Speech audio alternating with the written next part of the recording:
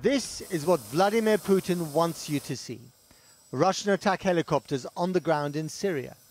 And this, Sukhoi fighter jets. And why this picture of air-to-air missiles if the Syrian opposition, let alone ISIS, don't even have an air force? And don't forget them.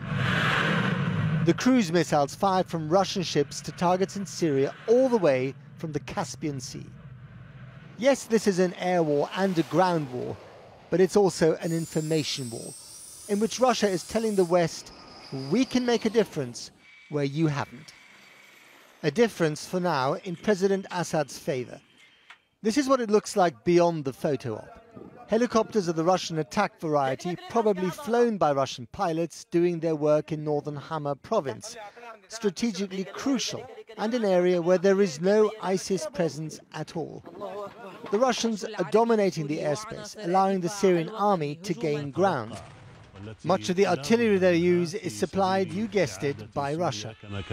Moscow has very clear interests in Syria, primarily to protect its own bases. So what about NATO? Defense ministers met in Brussels today, 28 of them. In theory, one for all and all for one, especially these days Turkey, uncomfortably close to Syria and already complaining of incursions by Russia into its airspace. This was the warning of the world's most powerful military alliance. Russian actions and the support to the regime are not helpful. The recent violations of Turkish airspace are unacceptable. NATO will continue to follow the developments closely, and we stand in strong solidarity with Turkey. Then there's NATO's other Russian nightmare in the Baltic states. Don't worry, this is only a training exercise. NATO's Baltic members have been feeling Moscow's heat for 2 years now.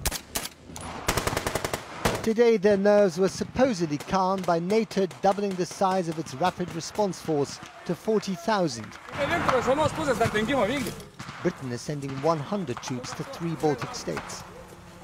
And here today was the man who's giving NATO these sleepless nights. Vladimir Putin presiding over the Russian Teacher of the Year award.